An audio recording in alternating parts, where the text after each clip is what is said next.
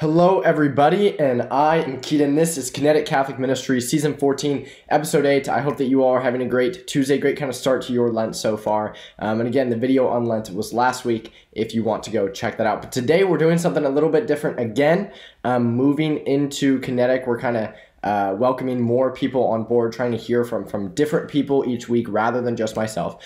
And so here we have Braedon Eckert, who is very much involved in the pro-life movement. Braedon and I connected because we will be going to college together in the fall, which is pretty exciting. But Braedon, thank you so much for agreeing to come on, man.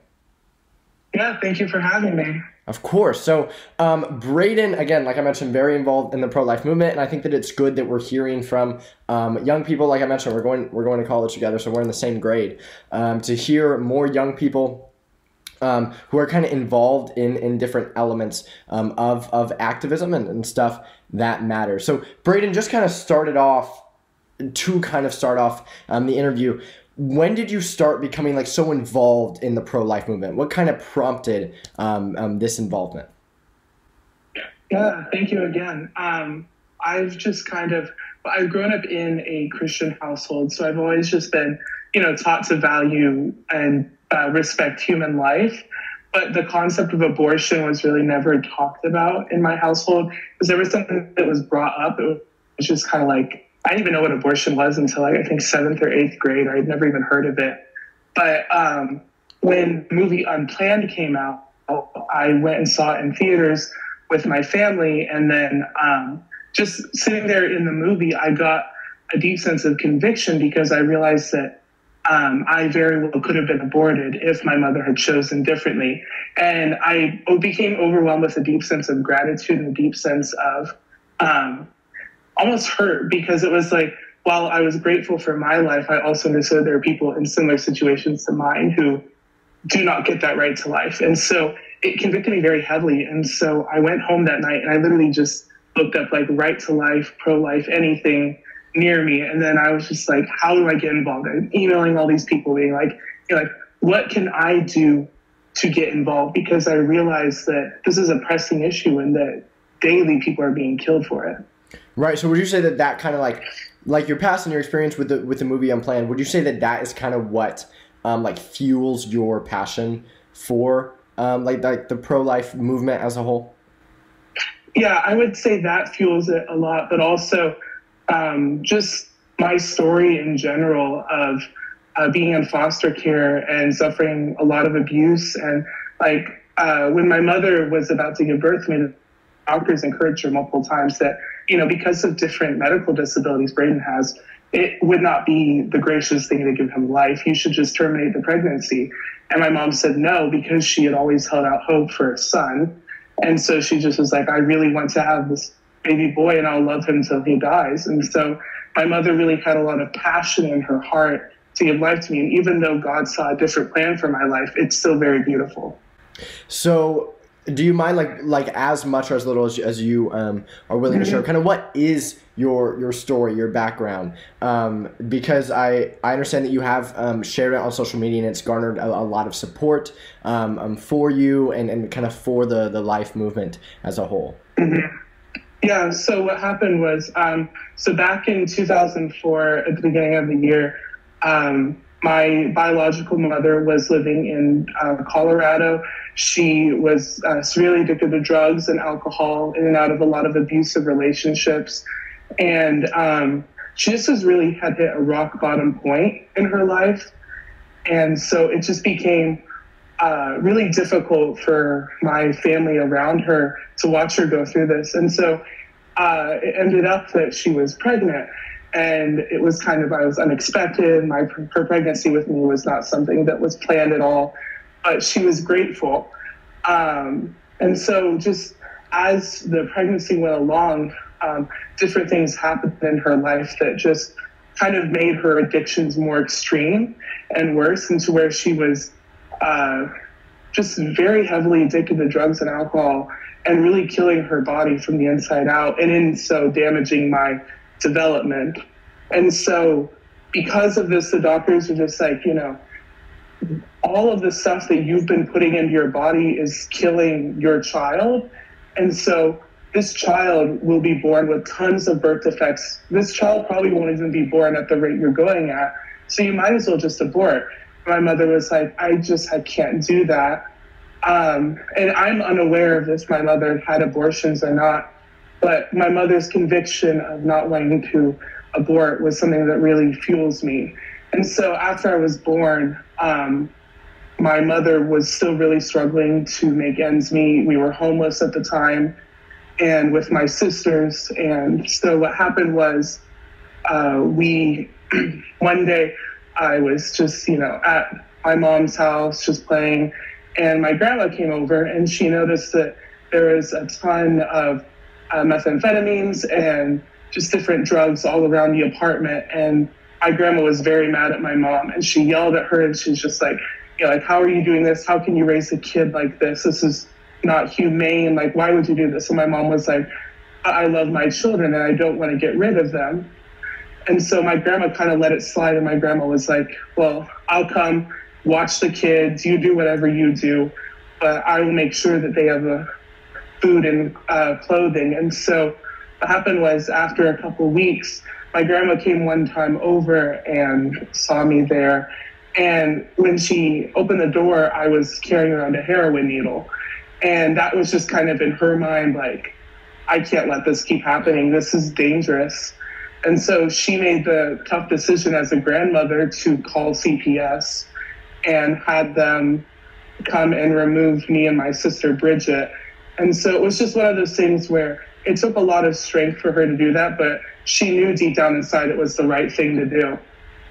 And so me and my sister, Bridget, were immediately put into foster care together. And eventually we joined up with our half-sisters.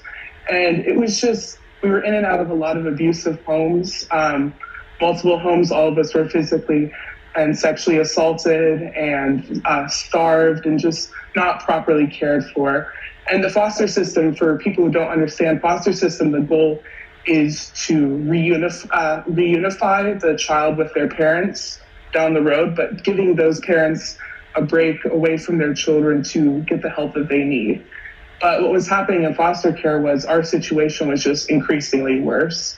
And so when my two older half-sisters reached the age of emancipation, they left the system and they said, we'll just be homeless on the street because we don't want anything to do with this because of how badly they had been hurt. But me and my sister, Bridget, didn't have that option because we were so young. And so eventually, Bridget's dad, who we later found out was also my father, made the decision that he wanted to adopt Bridget out of the system. But at the time, there was no record saying that he was my dad, and so he could not take me legally. And so what happened was I was alone in foster care, and it was very difficult. I mean, I was only a couple months old, and I'd already been through so much. And so what happened was I was placed in this one home. It would be my last foster home. And that was the home that I really experienced the most abuse in. The lady who would take care of me, I slept on the floor, had no crib, no bottle feeding. I ate Vienna sausages and Fruit Loops, and I was not getting proper nutrition. I actually was severely underweight to the point where my body was so deficit of the proper nutrients that I began protruding out of my stomach and my hair turned orange. And it was just one of those things where I was so sick and I was covered in sores and just really suffering. And then one day these two people got a letter in the mail saying that a child near them needed a home to go to for fostering, and they had just signed on with the foster care system. And they were like, oh, this child just looks adorable. He's so sweet, has a big smile. Like, we feel like we need to visit this child. So they go to the lady's house, which is the house that I'm at. And immediately when they enter the door, my now father says that I just ran up to him and I said, Dada. And that just was like, that sold them. They were like, okay, yeah, we can't leave him here. He has to go home with us. And so they began doing visits weekly, and our relationship really connected. And they finally were able to get the court to allow them to adopt me out of the system. And it was just a very special thing because their adopting me saved me from what could be many, many more years of abuse and suffering. And so the reason that like my whole story inspires me as a pro-life activist is because so many times I hear people say, well, why would you want that child to end up in suffering or to potentially end up in foster care? And my whole motto in the pro-life movement is my abuse is not your excuse. And I say, I think it's wrong to tokenize my abuse, my suffering, the things that I had to go through that you never had to experience, to say it's okay to dehumanize and kill other people in that name. And so my whole passion is fueled by ending dehumanization and bringing a culture that respects life. And so that's really just what fuels me. That's awesome. So that story, kind of that motivation, it shows in like how active you are in the pro-life movement and how much you are willing to do.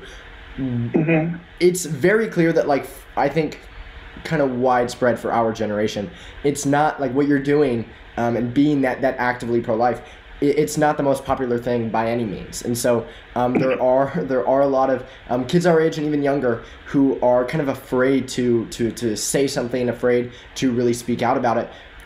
Do you have a piece of advice, or rather, what would you say to maybe a young person who really struggles to defend life, who's fearful for how they might be seen or how they might be ridiculed for it? Is there kind of a way to address that and be willing to defend life regardless? Yeah, for me, I just find a lot of peace and comfort knowing that I'm on the side of truth, and that, being pro-life is more than just being against abortion. It's for so many other things. It's being, pro-rehumanization. It's pro, like, helping women. There's so many other issues. And I like to remind people that really struggle with saying, like, I'm pro-life. Like, we're not just anti-abortion, we're pro-life. Like, we have so many other things about us that make us such a unique movement, that make us want to help people.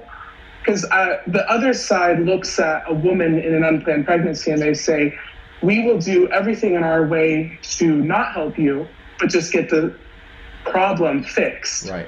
And we say, we will do everything in our care to help you, where there doesn't have to be that fix. And so it's just one of those things where I remind people, like, even if it might not be the most, like, hip or trendy thing to say, like, oh, I'm anti-abortion, like, children are dying. And I think that reality glazes over a lot of active pro-lifers' minds, is the fact that children are dying. And we can bounce around all the cute language and all the, like, love them both and such, which is very important. But also we have to remember the reality of abortion and the reality that human beings are being stripped away of their right to life. Right. So beyond that, for a young person to, like, be involved with it, maybe somebody who doesn't have much of a platform or doesn't really know where to start, what are some practical things that a young person, or really anybody, can do to be involved in the pro-life movement, to defend life? Like, what are some practical ways that we may be able to help? Mm-hmm. Well, there are many, like, active organizations that exist specifically to engage young people. An organization I've volunteered with in the past is Students for Life. They do a lot to educate young people on the reality of abortion, especially on college campuses. And it's just one of those things where it's necessary that young people get more involved. But I think it's really important to kind of figure out what your strengths are as an individual, because, like, what I really enjoy doing, I'm good at confrontation. I enjoy confrontation, but that's not for everyone. Like, I enjoy counter-protesting. I find a lot of joy in it because I know that I'm standing for truth actively, but that's not for everyone, and it shouldn't be expected for everyone. Right. And so I have certain friends who, they're pro-life and they do a lot of work for the movement, but their work kind of goes unrewarded because they just aren't as vocal about it in their schools. And that's okay. You don't have to be, like, wearing all this pro-life merch every day to school and, you know, like having people yelling at you all around. Like, you don't have to be that. You can be a normal human being and be pro-life. Right. And so I think it's really important to figure out what your strengths are, where your heart is too. Because for some people, they are against abortion, but they have a really big heart for helping women in crisis pregnancies. And so I think that that's so important, is to find those organizations who specifically focus on that, to get involved and say, like, how can I help? You know, most organizations on their websites will have a place that says, reach out to us, contact us, reach out, say, hey, I'm a young person, new to the movement, and then, you know, just see what happens from there. You know, like, God is powerful and God can use anyone to do any of his wills. And so another thing I would say, big thing in our generation is social media.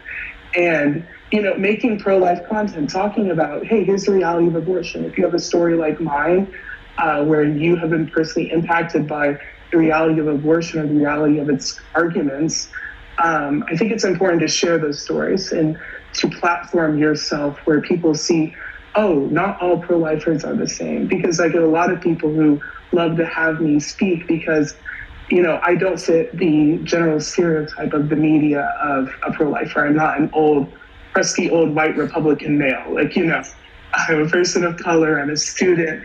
I don't consider myself a conservative or a Republican. And so it's just one of those things where, you know, find your niche within the movement and then go from there.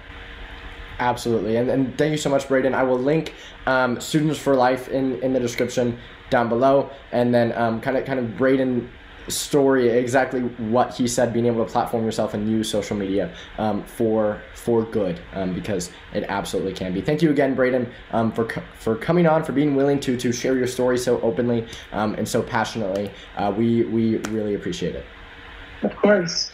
So again, thank you guys for watching. Because it's a little bit of a different video, again, with an interview, we're not going to have a Saint of the Week this week, but again, being able to get involved in the pro-life movement as much or as little as you are able, and just as Braeden mentioned, with all of our kind of different strengths in order to defend the right to life and prevent the mass slaughter that we see going on in our world. So thank you all so much for watching. Please subscribe. I'll see you all next week.